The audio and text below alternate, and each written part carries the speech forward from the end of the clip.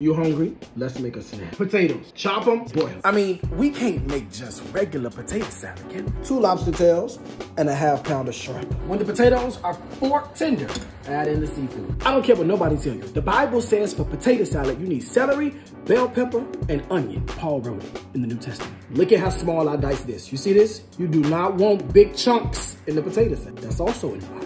Let's make this dressing. Let's start with the best mayonnaise there is, okay? You got to have some sweet pickle relish from Mount Olive. That's in the Bible. Mount Olive is in the Bible. Get you a little mustard, a little Dijon mustard if you can. Just a little bit. A little salt, fresh cracked black pepper, a little piece of apple cider vinegar, a little piece of sugar. Personally, I like a little pinch of garlic powder myself. Give it a stir. Dump in all the vegetables. Dump in the dressing. Now the potatoes and the seafood, while they still warm, my grandmama always put a little paprika in it. Now listen.